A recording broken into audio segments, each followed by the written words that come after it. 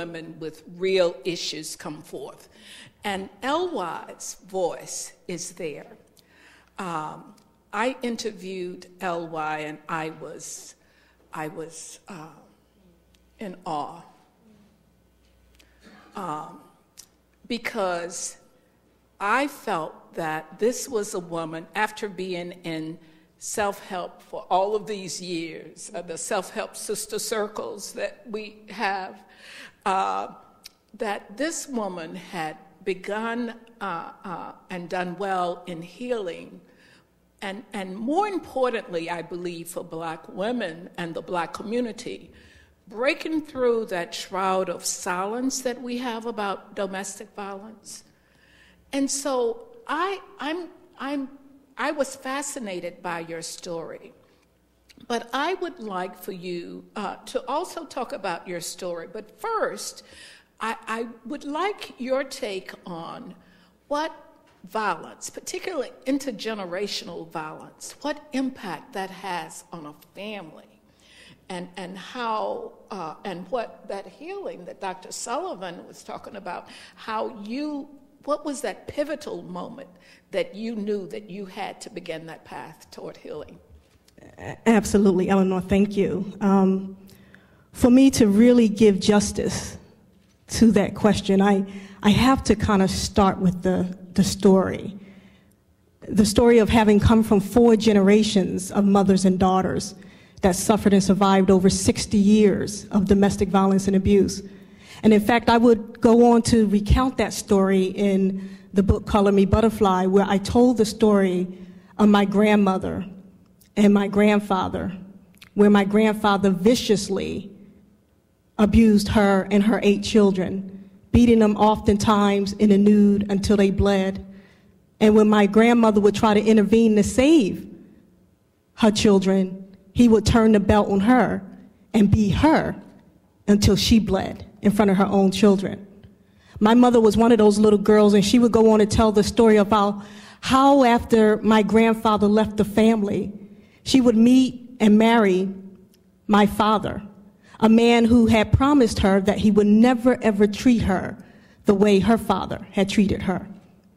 No sooner than the ink was dried on those nuptials, my father turned into my grandfather, beating my mother more viciously than my grandfather had.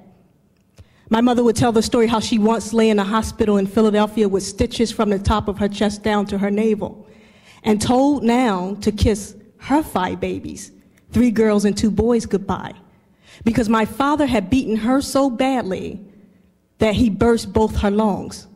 She was 23 years old, told that she would not make it through the night. I thank God that my mother was a praying mother, because my mother would eventually walk out of that hospital. But what my mother would not do was tell from which she came. You see, she did not tell now her 3 daughters and 2 sons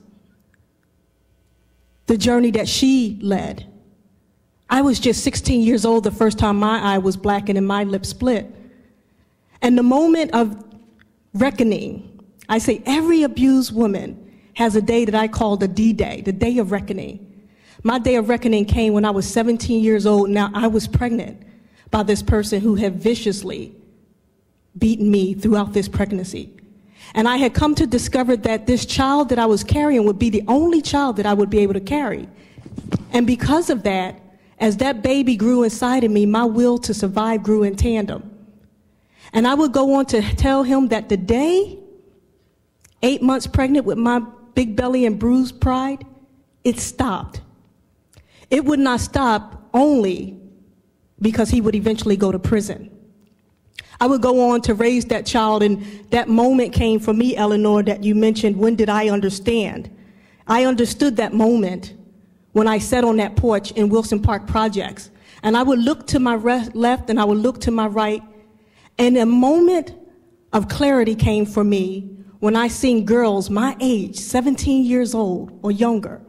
We were all pregnant and we were all being abused. I would decide right then and there that my way out was education. I would spend the next 16 years raising my daughter as a single mother and going to school until I learned and earned 3 different degrees, including an MBA. I thought I would do all the things that I was supposed to do until 22 years later, I discovered that now my daughter was involved in an abusive relationship where this person not only tried to cure her once, but twice. The second time, he will strangle her while now her baby girl, named Promise, 6 months old, lay on the bed beside her. It would be that moment and Promise's story that would lead me to realize the cycle in my family and to go on to found Saving Promise. Had it not been for Promise's screams, I would not be here today. My story is every one of your stories, because domestic violence is one of the most serious family, social, and health issues of our time. In fact, the CDC just recently, in the last few months, came out with a report that said 1 in 3 women and 1 in 4 men experience either sexual violence or intimate partner violence. And nearly half of all women have experienced psychological aggression, and women under the age of 25, 69%, and men, 53% before the age of 25 experienced that. But what was most deafening was to know that African American women, women of color, lead that charge. We have the highest rate of domestic violence and abuse. So I am so pleased to be able to talk about this issue today, because this is just one of many issues where Black women lead when it comes to health. And we thank you for sharing your story with us, because what it says to us, and in the book, in part 2 of the book, we identified 10 of the leading health conditions for Black women. And domestic violence is one of those.